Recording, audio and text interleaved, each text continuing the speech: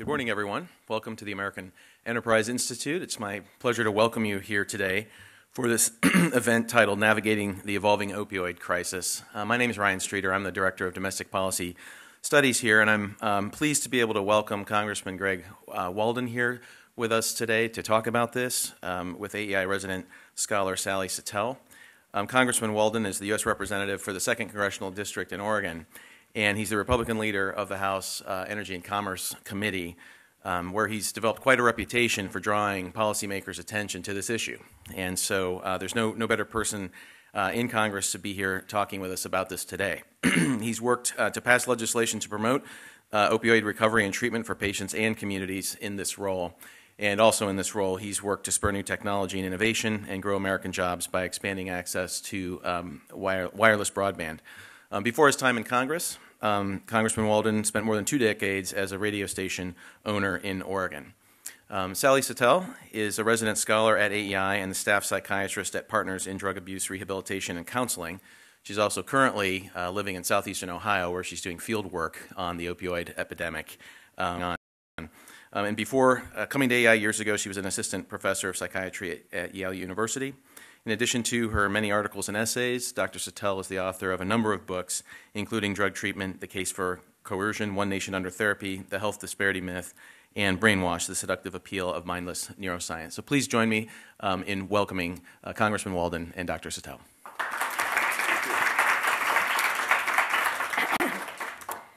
Thank you all so much for coming, and you, Representative. Yes. In fact, we were here November 13th, 2017, and talking about this the crisis at that point. And at that time, there were about at least 2 major pieces of legislation that had been passed.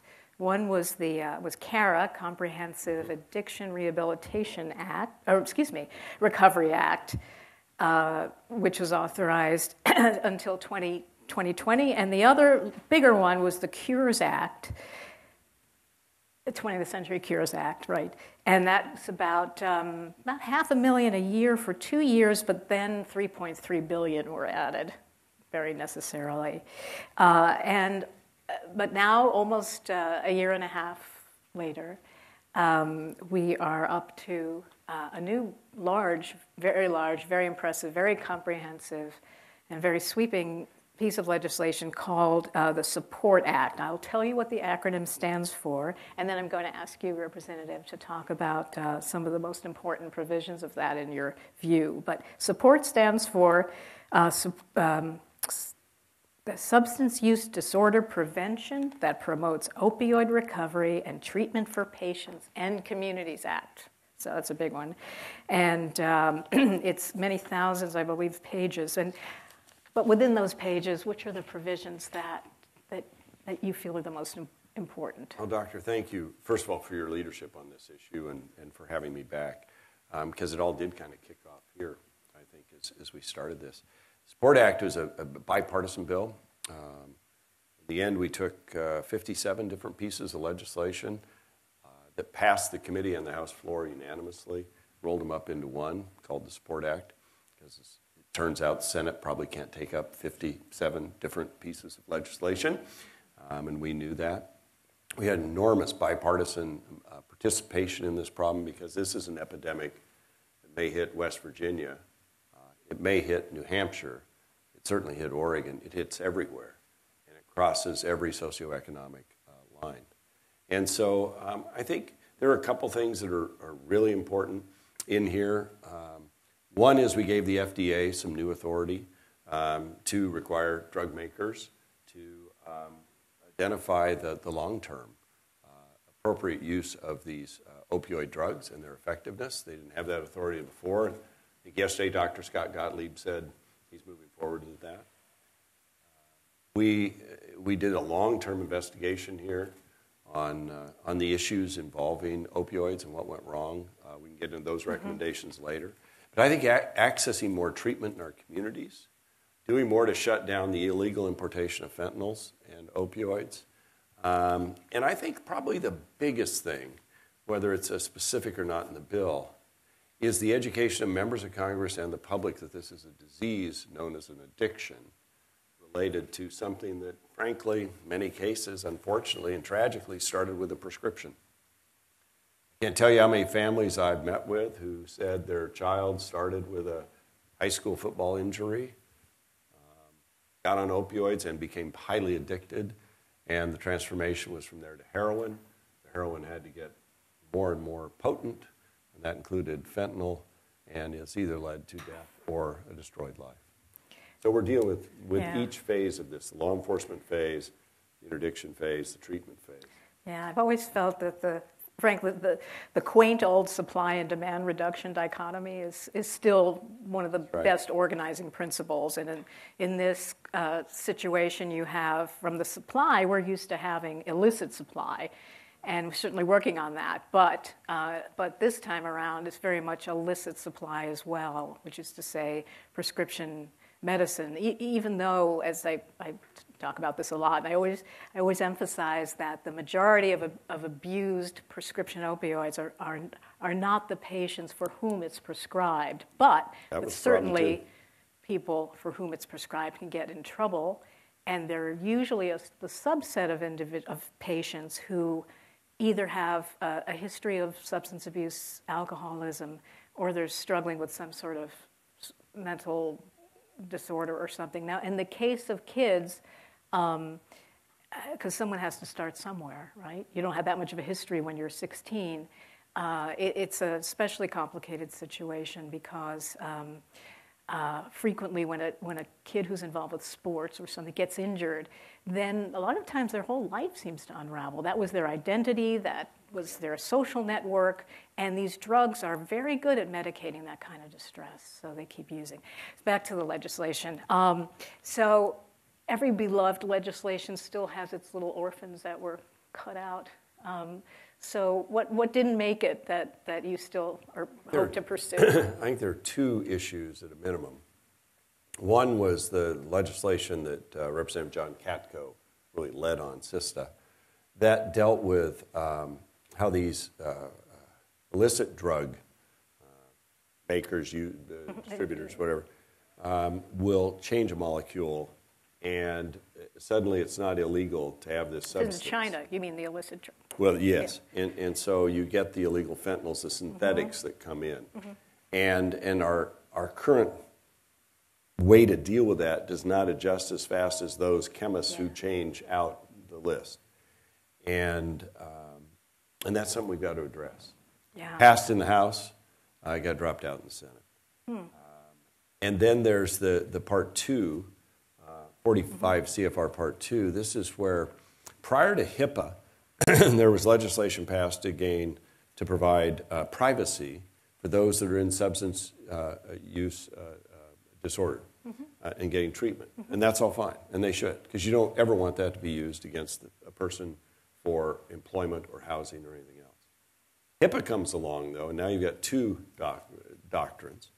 And we tried to harmonize that because there are cases now where people who are getting treated for their substance use disorder, the information about what they're taking is not easily able to transfer strictly for medical purposes across the line, and we have had deaths as a result. And when I was doing roundtables in my district, when we were hearing from people around the country, the provider community said that's one of the most important things you can do. It's 45 CFR Part 2. And people tell me, oh, you don't want to take that on, that's got all these issues. But we took it on. And we passed it, and somebody can correct me, but I think there were only like 40 or 50 no votes on the House floor when we finally got it there. Because people, once they understood that we had actually stronger protections for privacy for the patient than even HIPAA, but we allowed for the transfer of information for medical-only purposes to avoid a bad drug interaction that could be fatal and has been fatal, people go, oh, okay. If they took the time to understand it, they supported it. And we won big on the House floor. Tragically, in the Senate, it fell out because there were a couple of senators that had a different view or hadn't done their research. And so I hope we can come back and tackle that. So 45 CFR and SESTA would be two that I think should be at the forefront of legislative initiative in the very near future. Yeah, that second, the CFR that you mentioned, the privacy is so important because when you're a doctor, someone comes in with a painful condition and you are considering opioids, and I should say there's a lot more sensitivity now to be using them as a first agent, but nevertheless, these drugs are effective and they are very good when I feel strongly about that as a doc, when they're used properly. But you want to know if a person had a problem with addiction before. It doesn't mean you won't prescribe it, but it means you might prescribe fewer at any one time. Again, we're doing that as well. But that's very important information, and it needs to be known. So, and then your committee did. You're involved with several investigations, and can you say a little bit about that? Yeah, our team did a really good job investigating the opioid epidemic. 300 pages. I mean, this is one exhaustive. Pages. Oh. I read every one. I'm an old journalism major, so I drive my staff crazy when I go in and make little edits. But they did a terrific job. And I know you're going to hear from the mayor of Huntington, West Virginia, but West Virginia tragically was a poster child. And a case study is what this is of what went wrong there because it didn't go that wrong anywhere else. It went wrong everywhere else, but nowhere was it worse than West Virginia. And, we've got some recommendations out of that that the Congress should look at. But it's across the board. The DEA, and I think they've announced now they're going to make their ARCOS data more readily available. I literally was in the face of the then Attorney General Jeff Sessions at the White House saying, you're about to become the recipient of my first subpoena as chairman of the Energy and Commerce Committee. He said, whoa, what's that about? And I said, we're trying to get your ARCOS data from DEA so we can find out what in the heck is going on. And so they kind of fussed around a little bit and said, well, don't do that. Let us work with you. And so then they gave us a little data, but not much. I remember that last time that came up. So then I went to Don McGann, who I've known for 20 years, and I said, Don, I'm serious. You guys are going to get a subpoena if we don't get this data.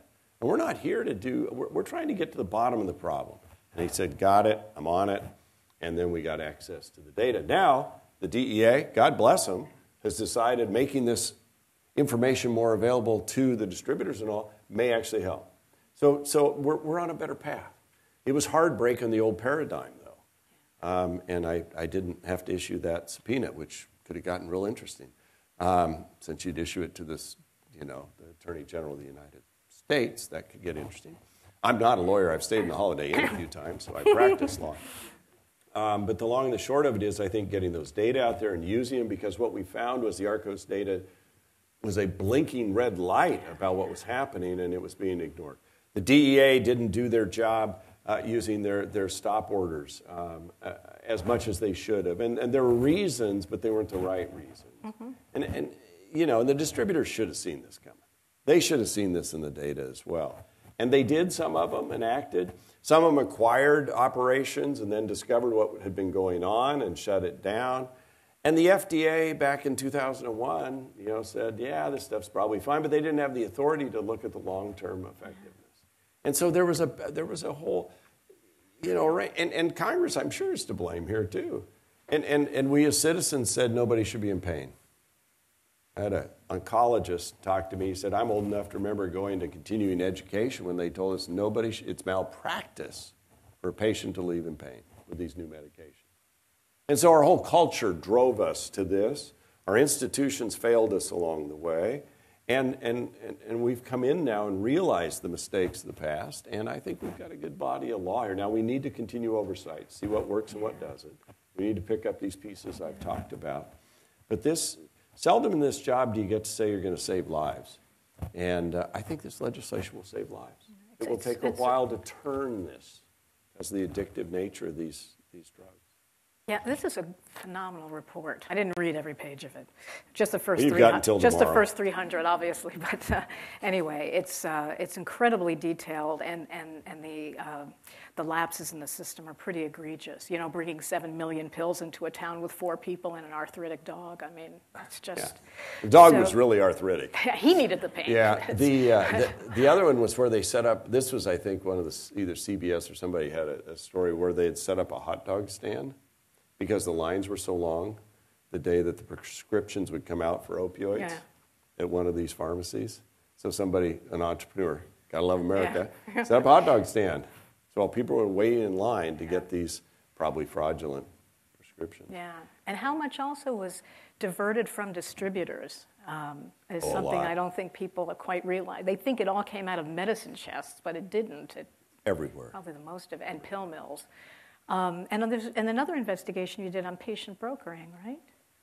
Yeah, and this is an ongoing one that I hope Chairman Pallone will pick up on, and this is where, the patient brokering issue where patients you basically get paid to get into a program, and then they drain your insurance or whatever, and then they kick you out the back door, and then there may be somebody there that can solve your addiction problem with more opioids, and it's an evil enterprise. And we've been working on that, but that's one that needs to go forward. I remember that came up too last time.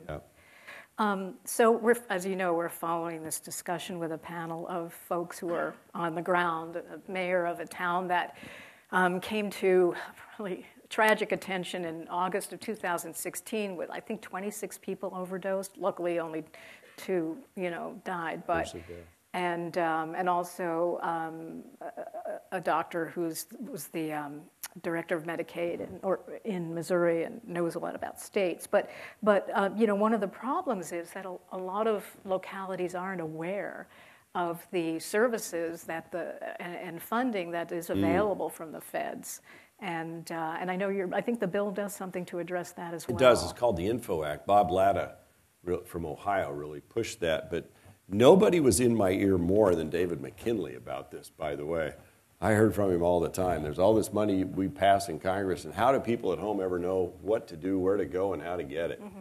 They don't even know how to apply for it. So basically what Bob's bill does is require the government to create a dashboard where small communities can go online and say, oh, here's the panoply of opportunities to get help for our communities.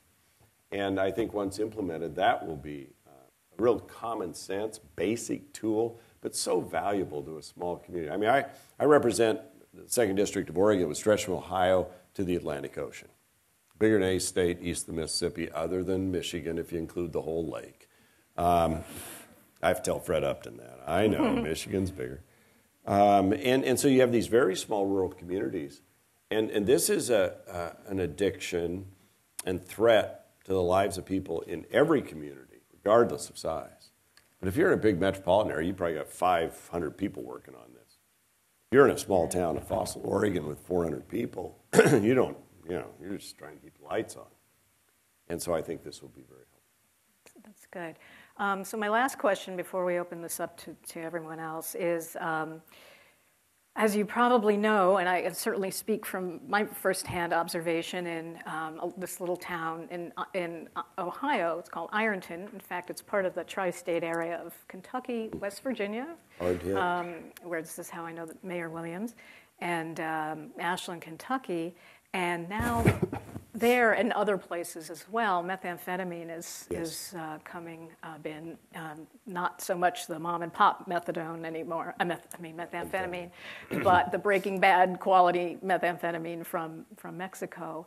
And it's either in some places, and there's so much geographic variation, it's really surprising. But so in some places it's almost displacing opioids, and in other places it's kind of superimposed on it.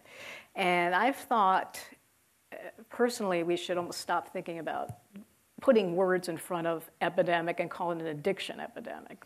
I'm glad you said that because nobody put a sharper point on this than Bobby Rush. And he said, you all are dealing with this opioid epidemic. In the communities I represent, we saw that as a crack cocaine epidemic. But nobody saw it as an epidemic. You saw it as a criminal offense. And I said, you know, it was one of those moments. That's the greatest thing about Congress, the diversity of opinion, the diversity of our country. And I looked at Bobby and I said, you know what, you're right. So while we talk about H.R. 6's opioid bill, we changed it because of Bobby Rush to make it about addiction. Yeah. And so we get, you know, it still talks about opioids. In my district, in roundtables I held, and I did a lot of them, I had sheriffs and local mental health folks and everybody in the community. And in some communities it was meth. Some communities it was opioids. It was always kind of opioids, but some it was more meth. They'd say, oh, that's... And then I've had others, experts, and I'd appreciate your views on this, that there's actually sort of a sine wave. Oh, yeah. From depressants to... Yeah, we told you this was coming. Yeah, it's predictive almost. It's tragic. Now, in meth, our state really led. I did a bunch of roundtables way back when. It was kind of fun. I had the DEA head and some others, and then I put on stage everything that goes into the making of meth. Battery acid, all this stuff. And I said, who gets up in the morning and says, hey, I think I'll have a little... And we had big turnouts, and the state put the pseudoephedrine behind the counter. So it's basically a prescription in Oregon. And that shut down the mom and pop operations of making it in hotel rooms and cars and back in the woods or whatever. But to your point, it just now comes in higher grade from across the border. And guess what? There's no medication for this one. No. And my personal view is that this is where drug courts become even more important. Great. And there's a wonderful model, actually from Hawaii, where their drug court was pretty much 100% methamphetamine, and they had excellent results. We have two in Oregon. We've had very successful results on drug court. In fact, a judge who's just retired, I attended a couple of graduation or met with some of the young people, and they focused on pregnant moms. The fact that if you could intercede at the right time, not only just save that woman's life, but you could head off $1 million baby from having all the effects if you got involved and broke the cycle and being born so, you know, addicted and just change a life. And so they really focused on moms and had some really positive results. I worry, she did too. Oregon changed the law on the higher scheduled drugs to make basically everything a misdemeanor. And she said, now I don't have the stick. Average. I only have a carrot. Yeah. And when I had the stick, I could say, you know, if you don't participate, then there's the door to the jail again. Yeah. And they basically took that away from me. And she was really not supportive of that concept at all. But we like to do things differently in Oregon, and we're experimenting. And you know what? It helps the clinicians when someone else has the sticks, because then we get to then our job is to work with the patient to basically conform to the rules that someone else has set, and we don't have to get in struggles with them over setting. Then it's not your issue. Yeah. Anyway. We're like the anti-vaccination protesters in the hearing I just left. I'm not chairman, not my issue to deal with crowd control anymore. That's a tough one. Say it. Have fun, Frank. So great. So we're at. No, you have to get going soon, and so we have about 5 minutes for Q&A. Sarah?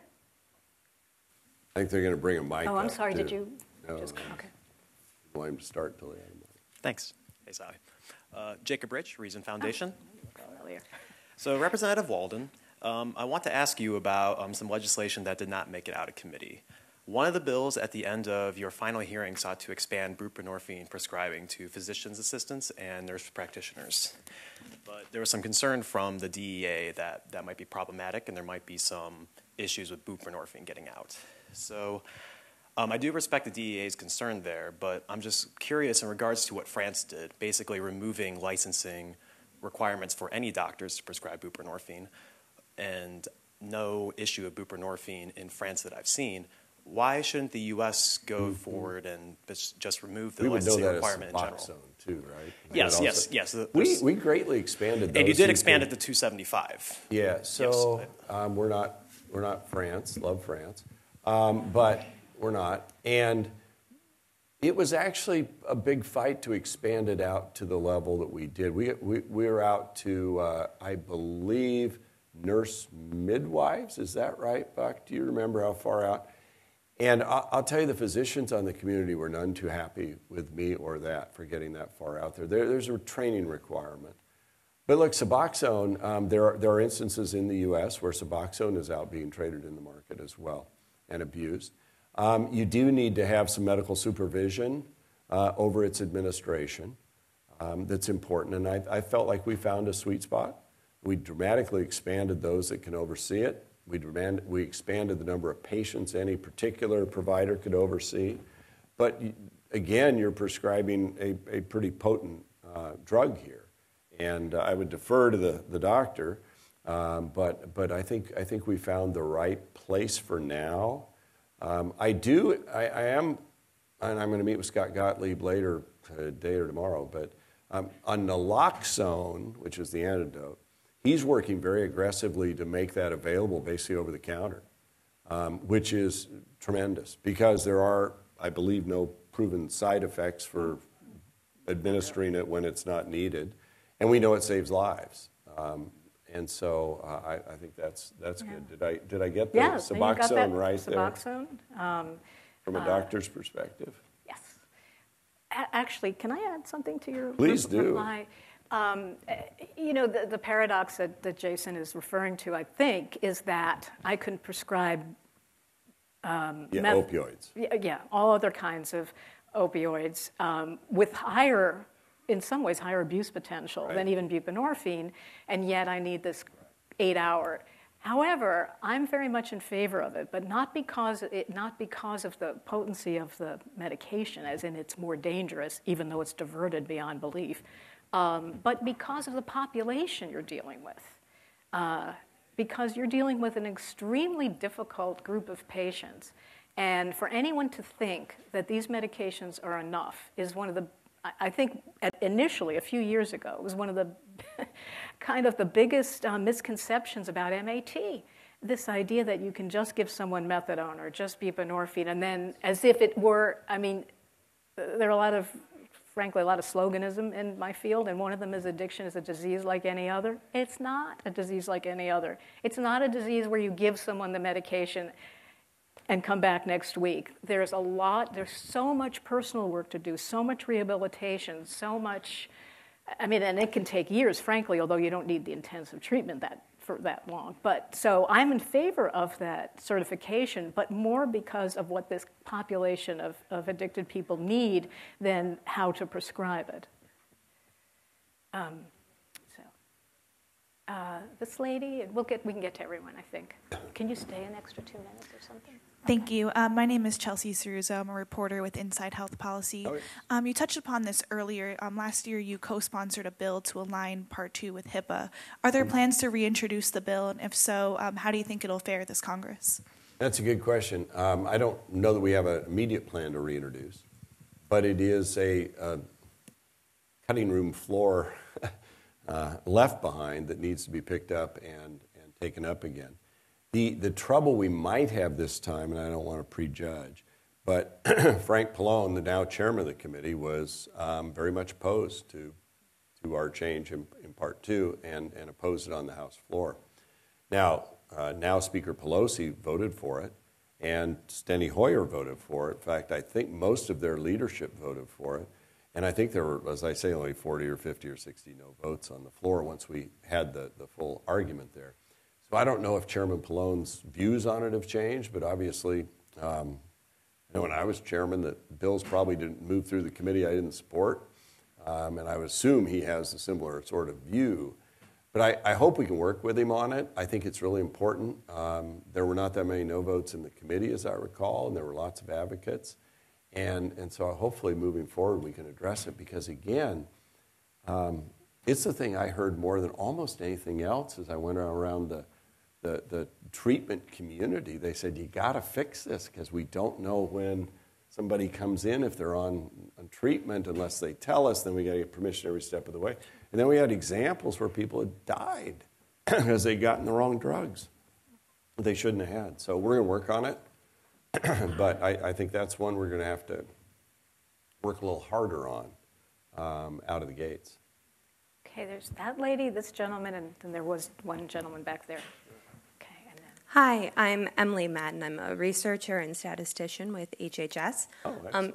2 quick questions, if you don't mind. First, are you aware of the changes to Part 2 that have just became final that SAMHSA put out that does address a lot of the information sharing with providers? Not in great detail, but does it completely waive the requirement that the As long patient as the has to- consent form is signed, then they can share for treatment, they can share for Right, payment. but does it still require at each step you have to sign that consent? No, not at each step. And they're still it's a finalizing some of one-time? it, but SAMHSA has put All right. forth a final rule that right. does address some of that may be Good. worth looking into. We'll take a look at it, yeah. And then going back to Matt just quickly, have you thought of anything to address the issue that many recovery houses and programs that help people struggling with addiction don't allow people to be on MAT? They don't allow them to be on buprenorphine or any of those drugs if they want to reside in those houses? No, but these are the sorts of, whenever we take on a major piece of legislation, then when you come back and you go, here's the next 3 things you didn't take up, that sounds like one of them we should go look at. I've visited a number of treatment homes, some related to veterans, some others, and I know they have strict rules about their operations, but you would think they would, maybe are they concerned about diversion or something of Suboxone, you think? Oh, okay. So you got to be completely, yeah. Okay. We'll flag that, Buck. Make sure we get that down. Thank you for raising that, and we'll look at the SAMHSA information as well. If they can handle it regulatorily, yeah, it's a lot easier. Yeah. Gentlemen? Hi, good morning. morning. My name is Andre Pellegrini. I'm the Director of Finance for the largest substance abuse clinic in Maryland. We see 2,500 patients every day for methadone and buprenorphine. Most of our patients are Medicaid patients, and we have a few Medicare patients. Medicare will start paying for opioid treatment back now in 2020. But there are some states that do not, whose Medicaid agencies do not cover for medication-assisted treatment, maybe 4 or 5 states in the country. Does the Support Act address those states, or is there anything that you guys, how would you guys work with the states to have them covering for medication-assisted treatment? Yeah, it's a good question. A lot of this, we believe in letting states, run their programs. You would hope they would see at the state level the savings that could be achieved for their overall health care programs if they took care of people who were seeking assistance. I mean, it's not cheap, certainly, but it's a lot less expensive than what happens if you get denied access to care. Mm-hmm.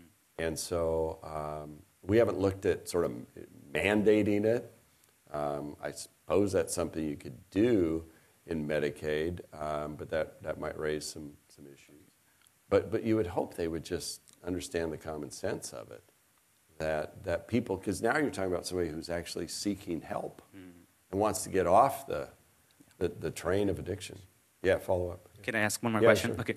So a lot of what happened with the opioid epidemic was like misleading marketing tactics from pharmaceutical companies, mostly Purdue Pharma when it was marketing Oxy.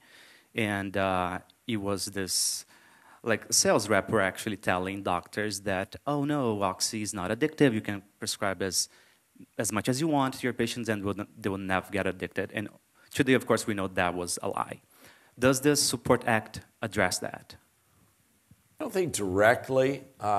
We had an ongoing investigation, including Purdue Pharma, and our investigators were able to pierce the protective shield around their settlement documents and have now read those. We cannot disclose those as part of the agreement, but we got to see the inside of what was going on. And that was part of our final report that the doctor referenced, which, by the way, you can find on the Energy and Commerce website. Now, you have to go clear to the bottom of the page, pass the credits for who created the website, and you'll find the link to the Republican Energy and Commerce website. Now, this is what happens when you go in the minority. Yeah, it sucks. But part of it is looking at the marketing, I think. We have to. Department of Justice has. There's been state litigation on this matter. They've had settlements. And if they misled, then they should be held accountable, period. Because lives were lost, communities have been destroyed. And this isn't like a one-day event. It's not like, you got really drunk one night, and had a bad next morning. This is a lifelong implication. It appears that way, doesn't it? And so that holds a hotter place in hell for people that do that. Can you take one more? Yeah. Or do you have to go? One more. Okay, Jordan says I can take one more. Okay, this lady. Good morning. Morning. I'm Georgia Stock. I'm a intern on the Hill. And I just have a question for the future. So what future legislation or ideas do you have about combating and evolving the opioid crisis, particularly like looking at non-opiate alternatives that can, do the same thing? Because I know that from constituents in the office that I work in, they find it very hard if, they request a non-opiate alternative to get coverage for that, particularly with Medicare Part D, because they make it so strict on what can be, criteria. And, long-term solution, if non-opiate alternatives are part of those programs, it would also, save a lot of money because opiates are way more expensive for prescriptions. Really good question. So a couple things. We had, part of the SPORT Act has a provision to encourage research into non-addictive pain treatment, which has always been what we thought we had. Yeah. And some people maybe knew or didn't know. And so that's part of the research piece. The second piece is the long-term efficacy of the drug. I think it was a VA study, Veterans Affairs community study, that, if I recall it right, showed basically people who had been on, I'll say, Tylenol, long-term had better pain relief over long-term than people who went on opioids in their study, if I recall it correctly. Maybe some of you have read that too. And it's because your body needs more and more and more and more of the opioid. Now look, there are places where opioids are the perfect drug. Stage 4 bone cancer. I mean, again, I won't practice medicine here. But perhaps there are other pain alternatives. I was at a round table in my district with a doctor who's been a real leader on this, and we do a lot of this in Oregon. And they're studying whether even things like yoga and other sorts of activities like that produce a similar sort of effect rather than going down the drug path. Yeah.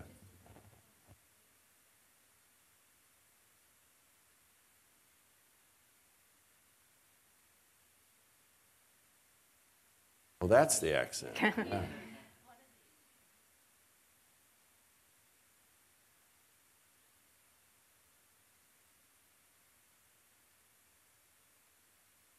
Off-label or something.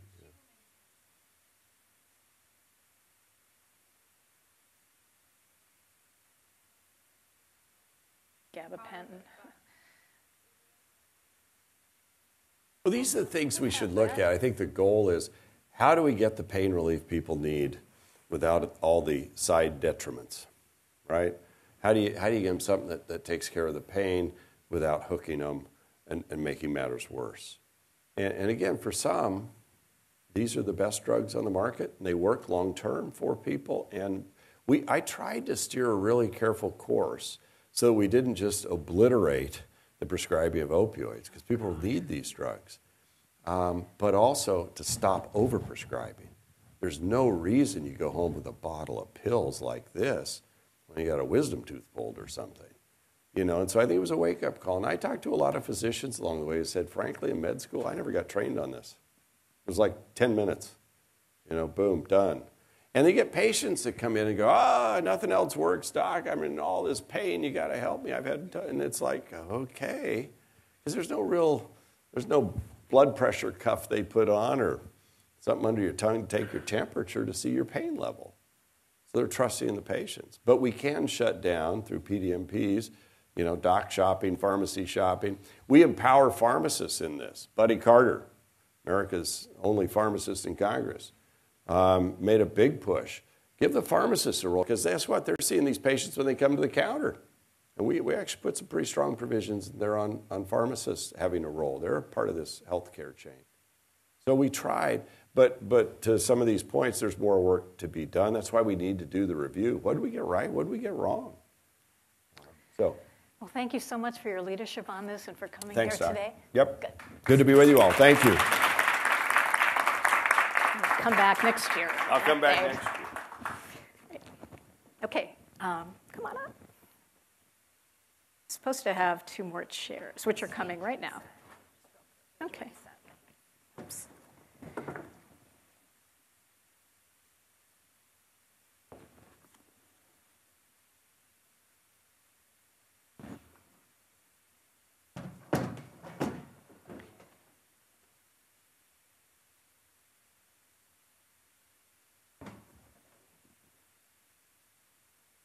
Oh, come on. Yes. Good, thanks. Okay, so I'm going to give, just to save time, a briefest of introductions, and you can read, of course, online much more about the exploits of my esteemed colleagues. First is Mayor Steve Williams, who was elected as Huntington, West Virginia's mayor in 2012, and I'm just going to summarize and say he's done spectacular work, which he will tell you about in terms of rising to this incredible challenge in coordinating services at the local level. And next is Dr. Joe Parks. When I looked you up, there's a wrestler with your name, so you're, whose nickname is The Abyss. So you don't look like that, but anyway, you are the you are a psychiatrist and the medical director of the National Council for Behavioral Health, which is a 3,000-member organization.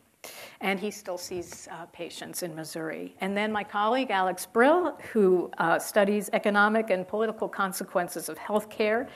And he's going to present some of his original research here. So my first question is just, I'm going to start with you down there, is just free associate to what I discussed with Representative Walden. What the congressman pointed out with the CARE Act, the 21st Century Cures Act, were much needed and highly welcome. They started providing resources to the states, and some of it is trickling down to the local level. That's what concerns us in the communities, is that it's not really trickling down. Some of us mayors have come up to the Hill to meet with members of Congress and encourage to be considering, at the very least, something along the line of block grants. Our point has been, you've done this before for so many other things, and to address poverty in communities and such. You don't have to reinvent the wheel. Through block grants, get money to the laboratories of innovation. And it's not state government. Municipal governments are the laboratory of innovation. And what we end up finding, because we have to address it every single day, we have no choice but to act on it. And as a result of that, I'm a big proponent of the smaller towns. Huntington is just about 50,000 people, not even at that point. But I keep pointing out that we will identify sooner what works, faster what doesn't, and quicker how to fix it. And then once we do that, then take that to the larger cities. So what they have done is absolutely necessary. There's much more to do. But we really need, I believe, to find a way to, in getting the money to the states, make sure that it's getting to where the problems really are, and that's in the local communities. Dr. Parks?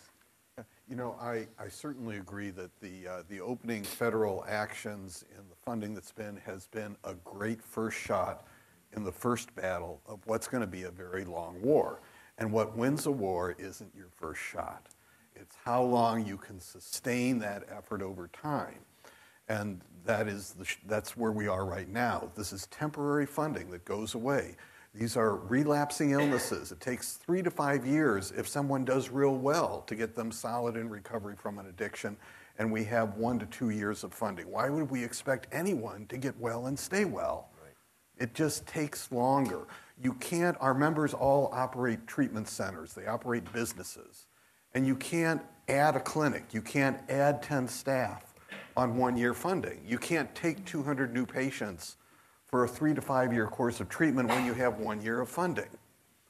We need a sustainable, ongoing resource because it's going to take a good 10 years to really clean this problem up. It's going to take 3 to 5 to make significant headway on it. You know, there was one other bill I wish I had a chance to thank Representative Walden for that also has done tremendous amount in the battle against opiates, and that's the Excellence Act, which established certified community behavioral health centers in 8 states. And these are community health centers that are required to offer a treatment for addiction. 87% of them offer medication-assisted treatment. Just this limited startup has added 400 addiction treatment professionals in the states where they're operating. But like the other money, this is temporary money. And this project will wind down later this year unless subsequent legislation pending right now passes to extend and expand it. Really, this is something all states should have. This is care that's data-driven. They use data analytics to see who needs treatment and make sure that treatment doesn't have gaps occurring in it. And it's not freestanding. One other thing that resonated with me was the problem mentioned with freestanding residential treatment centers, where you're in, and when we're done with you, we're done. That is not helpful. These are centers that have full crisis services. They will see you as long as you have the illness. That's what curing addiction needs.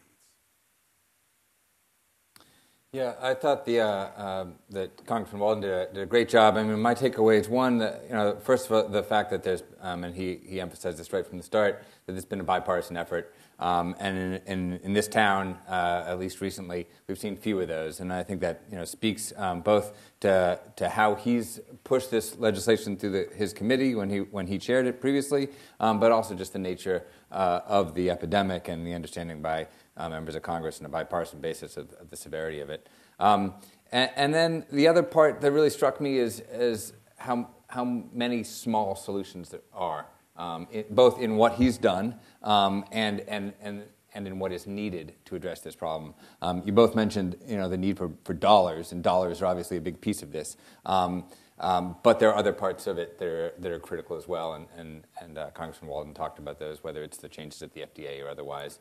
And then finally, his admission that these bills may not be perfect, maybe because the funding is temporary or maybe because of other reasons, and the need to review and continue on. Yeah. Mayor, can you tell us a bit about just what it's like on the ground now and maybe where it was 5 years ago? I assume a lot has happened in 5 years. Oh, and forgive me, I forgot to mention that you organized the first task force on we created Office of Drug Control. Yeah, we created our own Office of Drug Control policy. We didn't spend any more money. We just repurposed people. One thing that I started finding in smaller communities, the congressman was mentioning a town of 400 people. What resources do they have? Some would say a town of 50,000 people, what resources would we have? One thing that I've learned, not just in Appalachia, but everywhere in the nation, we have resources hiding in plain sight and talent hiding in plain sight. We just repurposed the resources that we already had, and individuals who were already doing it. I had a fire captain in our fire department, now is a chief of our fire fire department, but she was also a registered nurse. Yeah. She came in to be part of what we were doing. I had a crime analyst in the police department was able to look at data and make it come alive as to actually what was happening on the ground. And then I had a retired police officer. And those three came together. 5 years ago, you didn't have a lot of communities that were acknowledging that there was a problem. I believe that the reason that my city became known as the epicenter of the epidemic was simply because we named the problem. I believe in a maxim is that you name it, then you can own it. You have to state it first. And what was happening in our community, it would have been very, very easy for me just to say, well, that's just a police problem. And I tried to say that at first. But it just kept growing and kept growing. I came to understand that, as I said, you name it, you own it. Acknowledge the brutal facts. Have an unending faith in your ability to prevail, though. So 5 years ago, it was very easy for communities to say, we don't have a problem. You know why? Because they'd look at the data from the Centers for Disease Control, and the data was 2 years old. So it hasn't hit our community yet. Now, Dr. Sattel pointed out in our community in 2016, in August, one afternoon, we had 28 overdoses. 2 people died because when they shot up, they were alone. 26 people lived because every one of our first responders are equipped with a naloxone. Every one. So every one of them were saved. But if we were depending upon the Centers for Disease Control, we would have only learned this last October that fentanyl had actually hit our community. 2 years later. Now, just think of it this way. It's wonderful to say this at the American Enterprise Institute. I came from a background of investment banking and finance in the brokerage industry. Our financial system in our nation relies upon the largest companies and most profitable companies in the world every quarter have to give an earnings report.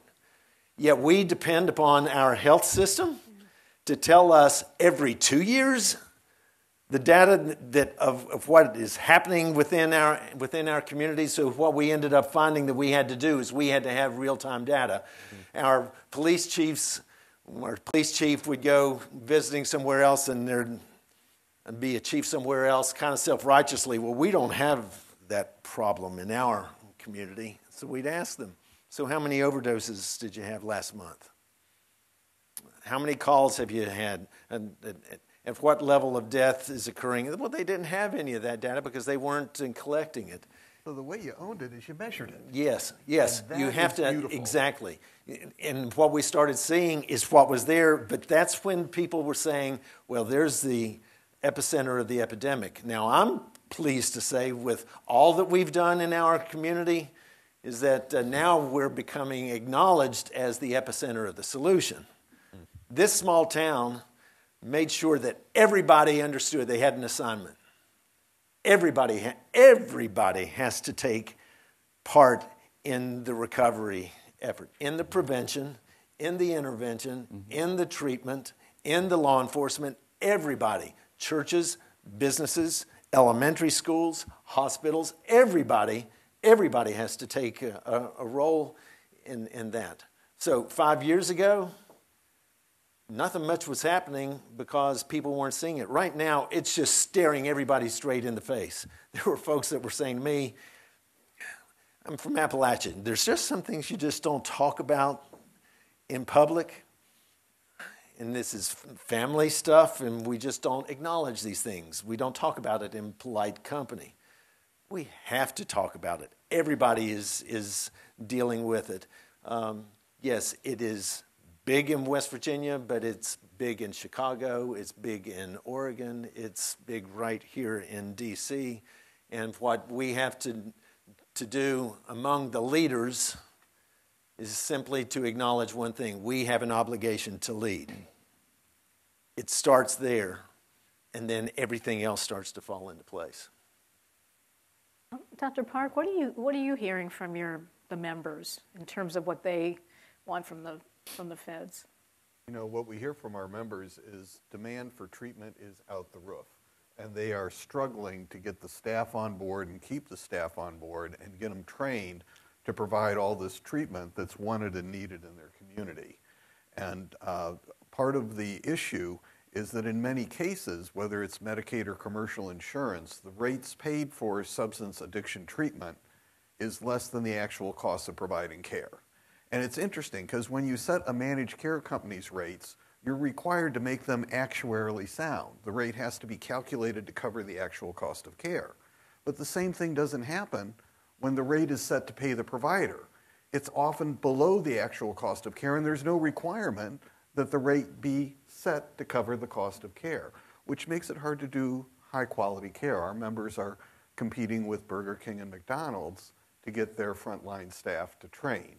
And they often have to subsidize addiction treatment out of other business lines. They do it at a loss. So one thing they need is rates that are adequate for the cost of care. The other thing they need is ongoing funding. If the federal government can only spend $5 billion, we would rather get $1 billion over 5 years than $5 billion in 1 year. It's hard to do anything good with money that shows up suddenly and goes away suddenly. And the state can't put out the contracts. If it goes through the state procurement laws are such that they'll take 6 months to get the money down to us. I'm sure you get that at the counties too. Yeah, and doctor, you would also acknowledge, yes, you have to, obviously you have to be able to pay for it, but the treatment has to be made available. Yes. When someone is saying, I'm ready for treatment, they can't wait 6 months or 6 weeks or 6 days. Within 6 hours, they need to be able to be placed in treatment right then. And a lot of our providers are actually converting their scheduling, so it's what they call same day or open access. So they're able to take and not say, well, call back in 3 weeks, you're on the waiting list, because they'll be busy getting high someplace else. One of the things that was so sad of the 26 people who did live, there was one lady who realized, I need help. 6 weeks later, she got word that she was accepted into a Suboxone treatment program. If you'd had a certified community, she died 2 days earlier.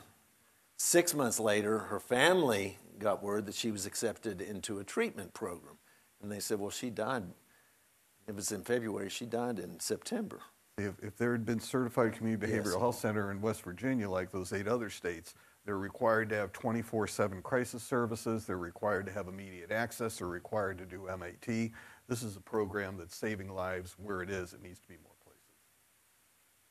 So that's a lot of human cost and incalculable human cost, but there is some calculable real costs. And I'm just turn it over to Alex, who's done a lot of work on that issue, is how much this is costing. So you thought we weren't going to show any PowerPoint. There you go. Here we go. Here we go. Thank you. So just as you described, Sally, I think that this chart is a complement in a sense to the real human stories, which are in many respects more important and certainly more powerful. But I think that that there's a value and an opportunity in thinking about this from a data-driven perspective and an analytical perspective. Economists who've studied the opioid crisis have put price tags associated with the cost of that crisis, this crisis. Generally speaking, in 2 regards. They think about what we call the fatal costs and the non-fatal costs. And the non-fatal costs is sort of the more frequent way of looking at these problems. And what we're talking about here is what's the cost associated with the healthcare-related costs, emergency room visits, the criminal justice-related costs, and the lost productivity. Workers who are either high and not working or in treatment and not working, unable to work, who aren't earning income, who therefore aren't producing output. These are sort of three categories of costs that we can think of in a very hard way. And then the fourth way is we can think about the costs associated with the loss of life. And that's sort of a hard thing to wrap your head around, that concept, but economists have done it, and they use it oftentimes in cost-benefit analyses of various regulations and things. The White House, in their efforts to promote a legislative effort over the last few years, did a report in 2017 on the economic cost of the opioid crisis. And the headline that came out of that study was that it was $504 billion. And they looked at the cost, and to your point, Mayor, about the lags in the data. They were looking at the deaths that had occurred in 2015, right? And now we're here, we're in 2019, and I'm talking about this report from 2017 and numbers that it relied on from 2015. But they counted up those deaths, and they counted up the addiction and the lost work, and they came up with that total number. Now, most of that number is the cost associated with the loss of life. I just want to focus for a minute on the smaller piece of this, which is what we call the non-fatal costs: healthcare, criminal justice, and lost wages or lost productivity. That's about, again, going back years now, about $78 billion, they estimate. And I should note that the number of deaths and this epidemic has gotten worse. So these numbers are in many respects underestimates. And I think that number helped motivate policymakers and helped drive the conversation forward and towards action. But I also think that, one, that's a number, $78 billion, that few, if any of us, can really wrap our heads around. What is that number? What is $78 billion? It's sort of too large to relate to.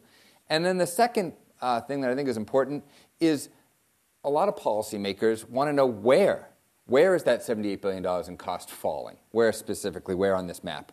And so working with a colleague of mine here at AEI, Scott Gans, we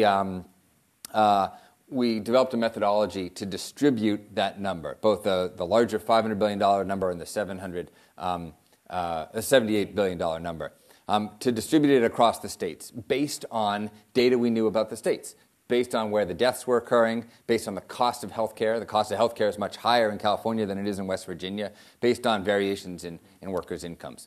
So this is the map. This is the map of the distribution of non-fatal costs by states. And you can see, there's 5 colors here, and so we broke it up into the highest and lowest per capita costs. So we divide the cost by the population in the state. And obviously, you can see where the costs are falling, and they reach up to, who's good at reading small numbers? 360. 360. And we can pick on Oregon as an example, just because the congressman was here a moment ago. And the way this map works is if you click on Oregon, as my colleague in the AV department is doing right now, we're gonna zoom in on Oregon here, and it's going to break down beyond the state level. Going to break down to the county level. And so I need to sort of caveat these numbers, which is that they're estimates. And sometimes we have missing data, and we need to impute those missing data. But these are the best numbers, I think, that we have that tell us where these costs fall. Click. Can you do West There we Virginia? go. We should be able to do West Virginia in a minute, too. And you can see that the congressman represents the eastern part of the state as one of the largest districts. And we're seeing various costs varying by county based on what the costs are and the number of cases of addiction that we see in the states. We can try to do West Virginia, too. We're going to zoom out. We're going to click on West Virginia. We see the total costs on average in the state is over $200 per capita. And Derek clicks on the state of West Virginia. He crosses his fingers. It's coming in a second. We're going to reload this. Let me just say for a moment, this is part of it. So this paper that I'm describing, these numbers, we released these roughly a year ago for the first time. What we're in the middle of now is re-releasing these numbers and making them more accessible. And this goes to some of the things we were talking about, both when the congressman was here and a moment ago, about letting local public officials find out what's going on. What's the county? That's it. Where he is right There now. we are. Cabell County, the non-fatality costs are 391, and it's one of the highest in the state. Right. So this data comports. We had as we started analyzing this, and it goes well beyond the healthcare costs, as you're saying, but we had determined that our cost per year was $100 million per year on healthcare costs, just dealing with hepatitis A, B, and C, endocarditis, and those related healthcare costs, $100 million a year. It's a huge number, and you raise a good point, which is how do we capture all of the related healthcare costs? Should we be thinking about just the emergency room visits, or should we should really be thinking more broadly? We should be capturing other diseases that are endocarditis, exactly HIV. Yes, and I'm not sure that these numbers adequately capture all of the costs that we should be concerned about. But it does also go into workforce. You know, just the loss of productivity. Yeah. Of what that does. As you indicated, these individuals might 5-10 years it take for them to be able to recover, but I would suggest not just those who are fighting addiction, but the children who are in an addicted environment, the effect that it's having there. I'm convinced, we're looking at the next 2 generations. It's already affected 2. I think we're looking 30 to 50 years on down the line that we're going to be dealing with those costs. And not reflected in these numbers, but other research that other scholars are engaged in now are trying to capture those issues, sort of second-generation effects, what effects it has in the household on the students, on the children of parents who are suffering from these addictions. Because we're seeing that children are born neonatal abstinence syndrome, being born exposed to substances, but we're also finding that it's the children that are just living in that environment. But there's another area that we have just come upon that is been totally ignored of the first responders and those people who are dealing with the trauma of actually having to help the helpers. Yeah. Is that our first responders, teachers, medical personnel, in dealing with that, the level of stress that they're having to deal with ranks right up there with the very same problems or similar problems that those who are fighting the disease are having to deal with as well. And you mentioned the costs, especially the healthcare costs, and I imagine that HIV and hepatitis C are only going to go up. And I know, Mayor, you have a needle exchange, and just 40 miles away, I think, in Charleston, there is no needle exchange. So how did you manage to do this in a pretty conservative place? Well, we were the first in the state of West Virginia to create the syringe exchange program.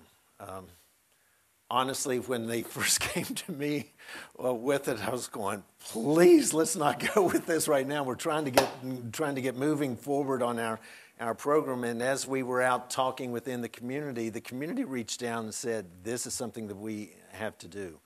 Our county health department took a very active role in this, and as a result, Charleston and its county, Kanawha County, began a syringe exchange program as well. There's a formula that works in dealing not just with addiction, but also, I think, just deals with community involvement. Is that if you actually create conversation and you're communicating with one another, that leads to partnerships. Those partnerships then start to establish trust. Then you have hope as an outcome, not as a tactic, as an outcome. Well, simply the fact that we were talking to one another, when our law enforcement agencies were concerned that there seemed to be an increase in needle litter, rather than just saying this needs to be shut down, the health department that was dealing with the syringe exchange program and our command staff of the police department, they came together and talked. Imagine, they collaborated with one another. And once collaboration occurred, then they started figuring out and looking at it from each other's perspective, not just trying to drive their thought with them. The reason that we were able to continue it on, the media tried to pull us into it, and we stiff-armed them. We just weren't going to be drawn into that. It became just a horrible problem. Again, you remember earlier I said everybody has to accept an assignment. The beauty that has occurred in our community, it's not to say that there aren't those who aren't taking shots at what we're doing. Believe me, you go on social media, I'm I'm getting hit from all angles, but most of the community has taken on their assignments as to what to do, and as a result of that, we've been able to withstand that resistance of shutting down syringe exchange program, because that's the portal to recovery. Yeah, what's been right your there. experience with it as an engagement tool? Because the person they're exchanging needles, they're saying, I got a problem here. Our members find that it is an excellent way to engage people over time and say, you ready to start treatment now? Is this the week you're ready? That's the trust that we're talking about. That's the trust that we're talking about. We've also created a quick response team. When somebody overdoses, this is through SAMHSA that we've been able to receive help. And that has been wonderful.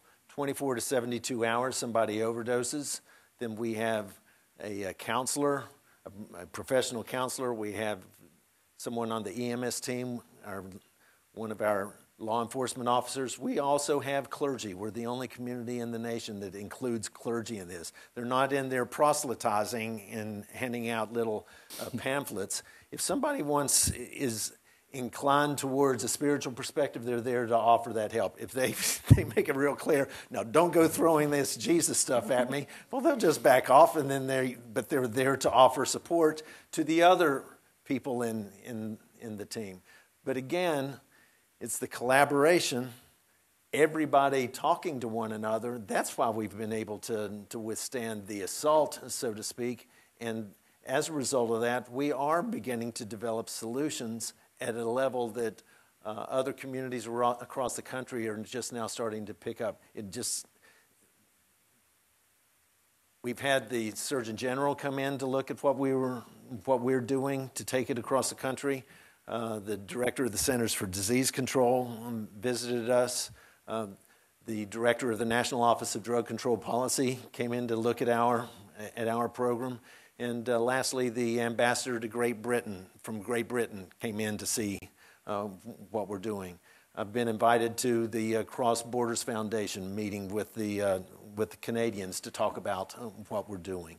And that, again, it all starts with the collaboration. You know, one member of the community that I think isn't engaged enough are the payers. And those are big national members, the Medicaid agencies, the big insurance companies, and there's a ton a payer can do. I know, I used to be a payer. I was Medicaid director in Missouri, and we had tons of data that we were able to use to get at the opiate problem. We looked at all our claims, and we looked for the opiate prescribing patterns that are a red flag. People going to multiple prescribers, multiple pharmacies, people with certain diagnoses for malingering or somatization. And you can make a risk score and identify people not that are certainly having an abuse or dependence problem, but might be. They look kind of, it makes you nervous. Then you can aggregate those around the doctors that see the greatest number of that kind of patient. A lot of those doctors don't know that. And we send them a report saying, Dr. Parks, do you know that you're in the top 5% of doctors seeing a whole bunch of patients with high risk or questionable patterns that makes it look like they may have trouble with opiates? Here's a list of them. Would you please think about that? And we saw some very nice reductions. And, you know, some of those doctors, a couple of them were pill mills. We handed them over to our drug and dangerous. But some of them, they just had soft hearts. If somebody cried a lot in front of them, they couldn't say no. And the word gets out, and they didn't know they were outliers. They thought everybody was hanging out bags of the stuff. That's one thing a payer can do. Another thing a payer can do, and there's 3 states where the Medicaid agency has just started paying for people in recovery from opiate addiction to work in emergency rooms to engage that person that just had the overdose. And somebody that has gotten out of an addiction has more credibility to say you can get out too than a doctor or a mayor. You know, they think we got it easy and what do we know about being addicted. And they're right, you know. And this is a payer here came up with a new kind of provider in the emergency room just for this. We need to see that kind of involvement from the commercial companies. From the big private insurers, too. They can be creative, and they need to be asked to be more creative. And they need to be asked to share their data with cities like the mayors. And they can do it. It's not hard. I know. I've done it. Okay. I'm going to ask, pardon me, it's the last question of the mayor, and I bet something you'd like to weigh in on, Alex, which is the massive multi-district litigation that's about to, I guess in the fall maybe, they keep moving the date back, but I think about 1,500 states, counties, municipalities have sued opioid makers and distributors, and some I think have CVS and Walgreens in there. But and you're part of that effort, right? We're part of it, and we just got word a couple of weeks ago that our trial will begin later this spring. Likely get pushed back a little bit, but our trial will begin this spring. I've got a little bit different take on the lawsuit and the outcome. There are those, understandably, that are saying those distributors and those pharmaceutical manufacturers, they made this stuff, they created this problem, and let's just beat the living out of them. And you can put whatever is in there in the middle there. Punish them. The attorneys have come to me and said, so, Mayor, we need you to determine what the costs are and what the costs have been to your community. Frankly, I could give a flip about recovering our past costs. What is past has passed, P-A-S-S-E-D. That has passed. But I do want to make sure that we're prepared to handle what is coming in the future. As I was mentioning, I really believe the next 30 to 50 years are critical. I want us to be prepared to deal with the burden that has been placed on us for these next few decades, but I also want to make sure that we never ever go down this pathway again. Dr. Sattel, you were mentioning earlier, rather than it being an opioid epidemic, it is an epidemic of addiction, generally stated addiction. What I'd love to be able to see, and I've been saying this down in the Ohio River Valley where we're located, maybe now that I'm where the center of the world is, right here in Washington, maybe the word will get out. We have cancer institutes, we have Alzheimer institutes, we have diabetes institutes, we have enterprise institutes. I don't know, I will be corrected, but I don't know that there is a celebrated addiction institute on addiction that studies addiction and identifies everything from chemically what occurs psychologically and sociologically, how it occurs, the effect that it has on the economy and such. I really believe that if we're going to do this, that we should partner with those distributors and those pharmaceutical manufacturers to be investing in how do we address addiction, not to develop another pill, but how we might identify what is it that causes the addiction, and it's opioids and other things, but there's also tobacco and there's food and there's alcohol and there's just deal with addiction. We have one shot right now. We have one shot at this. The ball is coming across and we have really one swing. If we miss it, then we all suffer. But we have the one opportunity to be able to knock it out of the park. And I really believe that if, as I've said, that we all identify what our assignments are on this, is that we insist that not only we're going to correct the systemic problem that gets us here, but how do we make sure that it doesn't happen again? That's what I believe, that we need to take full advantage of the multi-district litigation suit to make sure that we're fixing the system and assuring that it never happens again in the future. Did you want to add? Just add very briefly. I mean, I think you make an excellent point about thinking about this problem from a prospective versus retrospective perspective, and that the litigation is backwards looking, and that the solutions need to be forward looking. Yep. I don't have a particular take on how that litigation is going to work out through the system. I do know that some of the attorneys have been interested in some of the maps that I've put up before, as people try to understand, once there's a bucket of resources that are available, how are we going to distribute those and who gets what? Yeah, how much do the trial lawyers get? That's important. Well, and how much comes off the top is obviously a piece of that. and that is undoubtedly fueling some of these efforts. But and so that process is ongoing. I think it'll take some time for it to work itself out ultimately.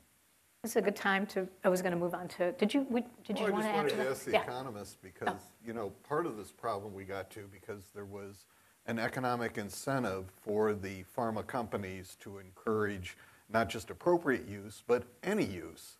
So we actually have a pricing model where we incentivize them to behave in this manner.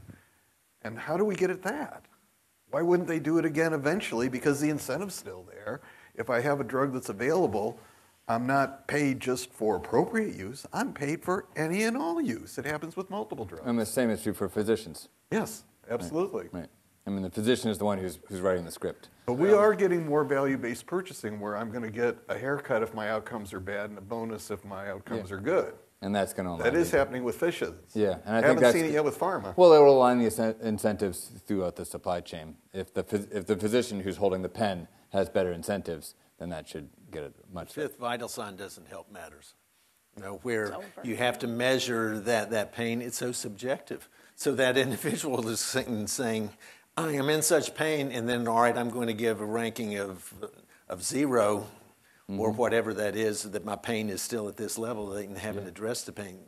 Still, that's the systemic problem that we're part of the systemic problem. And to Dr. Park's point, I mean, we had a system in Medicare where pain was a metric, and as we you get extra for managing pain, and so people were, hospitals at the hospital level were concerned about the reporting of pain as patients left the hospital. That's the universe of the incentive we want to be creating.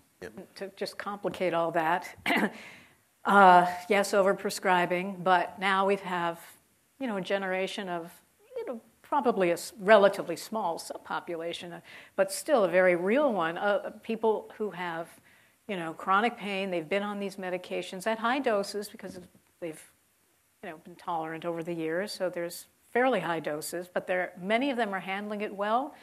That medication is helping them tremendously, and they are kind of the dark side of the controls that properly are being put in place, because there's no question they've been overprescribed. But yeah, that is a massive, massive problem of chronic pain patients now whose doctors are so nervous, largely because they've misinterpreted. They're well-meaning, but they've misinterpreted the CDC guidelines, which do not say to get people off these meds. But so there's an effort to compensate there too. So you have excesses on some level, and at the same time an overcorrection that's hurting people as well. So we're figuring it all out. I think everything is above the surface now in terms of what are the problems we have to deal with.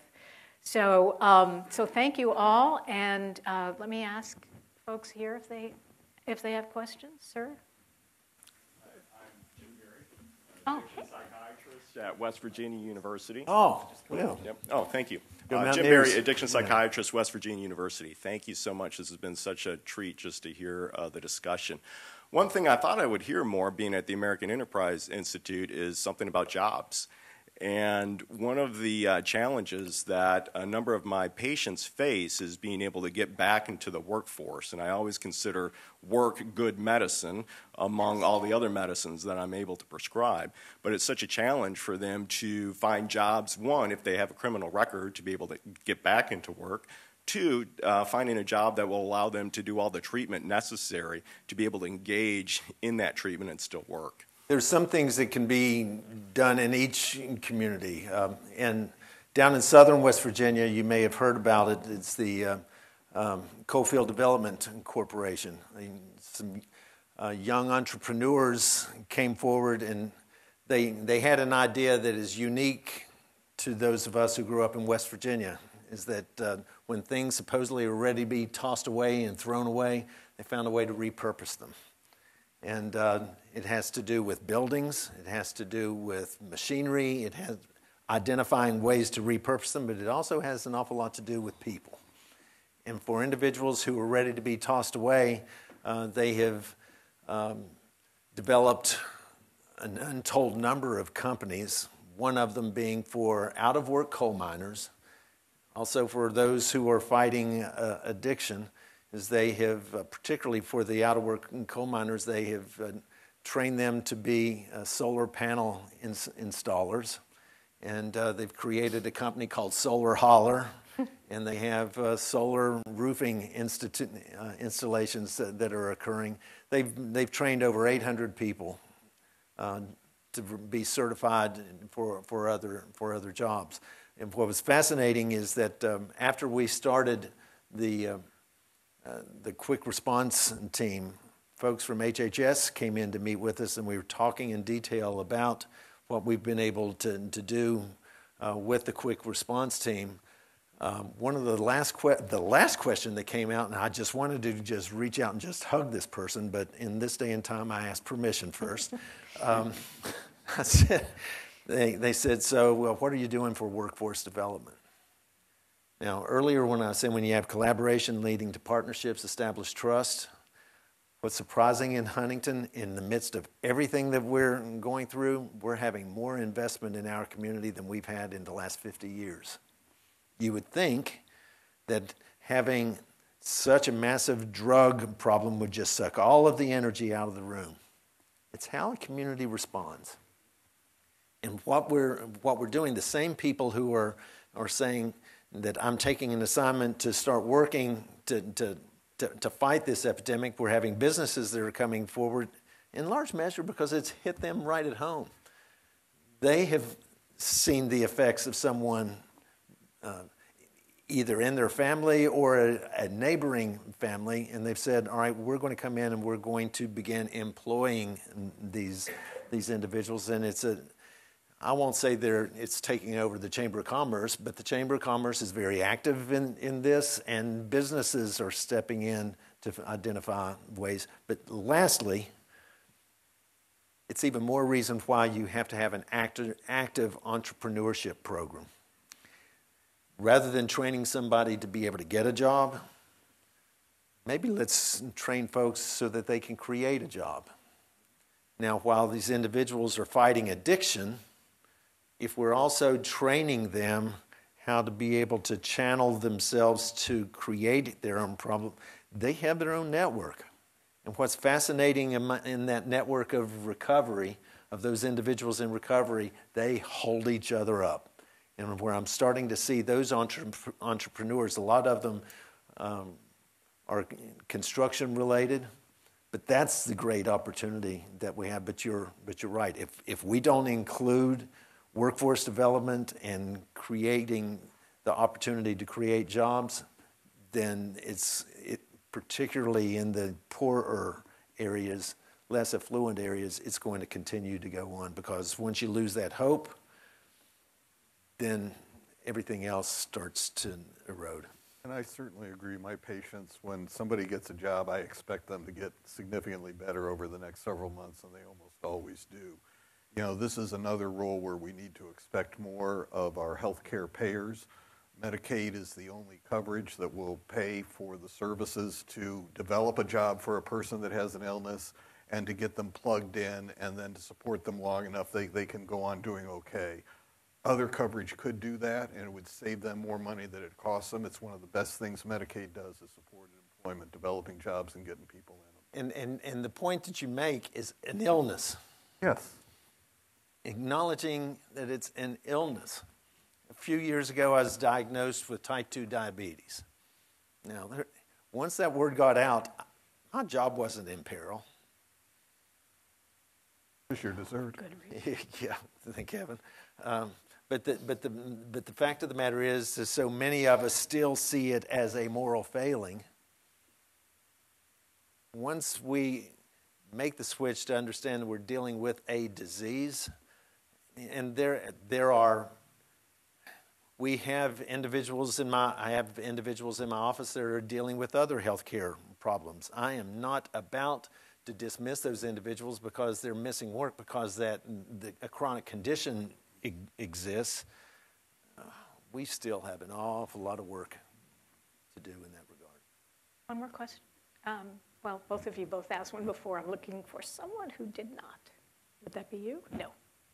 Okay, can you do it fast? In which case, and if you can do it fast as well, ask yours, and you ask yours right after, and then Mine's relatively quick because I was just wondering if Joe Parks, you could just elaborate more on your point of the economic incentives on doctors and pharma companies that you briefly touched on, because I will tend to agree that there is sort of an incentive when the doctor will become like a represent for a particular drug type that's hired by the company, like to speak on it, that it's great. It's not so much anymore because obviously it's become more recognised, but historically that has been an issue, and I know that there's no real, like with anti-kickback legislation, there's nothing that actually touches on that as an issue. Joe, hang on. Oh, Yeah, can you? hang Can you? on. Okay, great. I know what you wanted. yeah, I'll be zippy. JJ Rich, Reason Foundation. Mayor Williams, you brought up the case against distributors and manufacturers. Basically, the idea is that they cause addiction. If we look at NSDUH data, we see constant rates of addiction, and I'll admit that those data could possibly be flawed, but I was curious if Alex Brill could maybe elaborate on the data that allowed you to produce the cost from people not working because they're addicted, and whether those show actual increases in addiction rates. Okay, you want to go with Dr. Parks first? Yeah. You know, doctors are like everybody else. We're susceptible to advertising, and we can be persuaded. And even though we've been trained to read the literature, advertising still works. That's the way people are behaviorally. And the companies are very good at it. They actually have a treatment plan for each of us. The drug reps that visit me have a profile of my past ways of decision-making, of the previous conversations. They know what they're going to say to me, and they actually have data on everything I've prescribed. Yeah, there you go. It is a huge investment on their part to influence my behavior because that is the way they make their money. And it's hard to resist that. And when I'm not getting data from any place else, you know, who else is giving me data other than the rep? Who else is paying that much personal attention to how I think? And they are resourced and able to do that. And I don't think that doctors individually restraining themselves will adequately change the incentive of pharma companies to have their medications used beyond the appropriate limits.